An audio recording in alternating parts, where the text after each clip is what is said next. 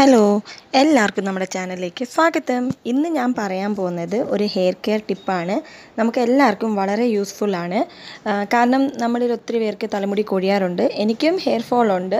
പക്ഷേ ഭയങ്കര ഹെവി ആയിട്ട് ഹെയർ ഫോൾ ഉണ്ട്, വേറെ ഹെൽത്ത് ഇഷ്യൂസ് ഒന്നും ഇല്ലെങ്കിൽ നമുക്ക് ഈ ഒരു റെമഡി വളരെ ഹെൽപ്ഫുൾ ആയിരിക്കും.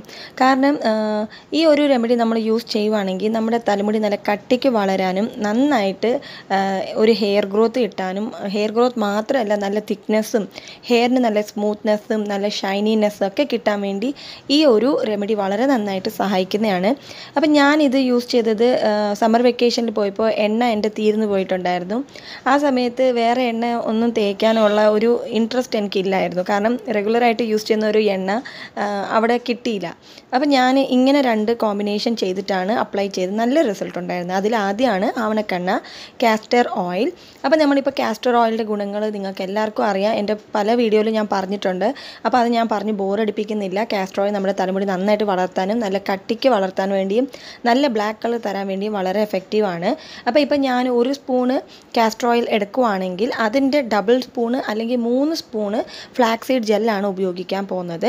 ഫ്ലാക്സ് സീഡ് ജെല്ല് ഉപയോഗിക്കുന്ന വീഡിയോ ഞാൻ മുകളിൽ ഷെയർ ചെയ്യാം. നമുക്ക് എല്ലാവർക്കും അറിയാം, ഇപ്പോൾ ഇച്ചിരി വെള്ളം എടുത്ത് നമ്മൾ സ്റ്റൗ ഓൺ ചെയ്തിട്ട് 1 ഗ്ലാസ് വെള്ളം എടുക്കുവാണെങ്കിൽ അതിൽ 1 ടീസ്പൂൺ ഫ്ലാക്സ് സീഡ് അല്ലെങ്കിൽ 1.5 ടീസ്പൂൺ ഫ്ലാക്സ് സീഡ് ഇട്ടിട്ട് ഒരു ജെൽ ഫോം ആവുന്ന വരെ നമ്മൾ വെയിറ്റ് ചെയ്യണം. ഇത് ലോ ഫ്ലെയിമിൽ വേണം ചെയ്യാൻ. ജെൽ ഫോം ആയി കഴിയുമ്പോൾ ആ ജെൽ മാത്രം എടുത്തിട്ട് ഈ ഒരു കാസ്റ്റർ ഓയിലും ഈ ജെല്ല്, ഇപ്പോൾ 2 table spoon flax seed ജെല്ലാണെങ്കിൽ 1 table spoon castor oil രണ്ടും കൂടി നന്നായിട്ട് മിക്സ് ചെയ്യണം. ഇപ്പോൾ ഇച്ചിരി കൂടുതൽ ക്വാണ്ടിറ്റിയിൽ ഉണ്ടാക്കുവാണെങ്കിൽ മിക്സിയിൽ നന്നായിട്ട് നമുക്ക് മിക്സ് ചെയ്തെടുക്കാൻ പറ്റും. അങ്ങനെ ചെയ്തിട്ട് നമുക്ക് 1 ആഴ്ച വരെ ഫ്രിഡ്ജിൽ സൂക്ഷിച്ച് വയ്ക്കാം. അപ്പോൾ ആഴ്ചയിൽ 3-4 പ്രാവശ്യം നമുക്ക് അപ്ലൈ ചെയ്യാം. അലർജി ഒന്നും ഇല്ലെങ്കിൽ ആദ്യം പാച്ച് ടെസ്റ്റ് ചെയ്ത് നോക്കാം.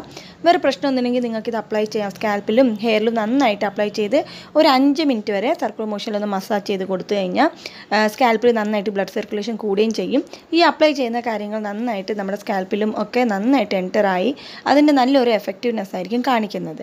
അപ്പോൾ ഇങ്ങനെ നമുക്ക് ചെയ്ത് കഴിഞ്ഞാൽ നമുക്ക് നല്ലൊരു ബെനിഫിറ്റാണ് കിട്ടുന്നത്. തലമുടി നന്നായി വളരും, നല്ല കട്ടിക്ക് വളരും, തലമുടിക്ക് നല്ലൊരു കറുത്ത നിറവും കിട്ടും.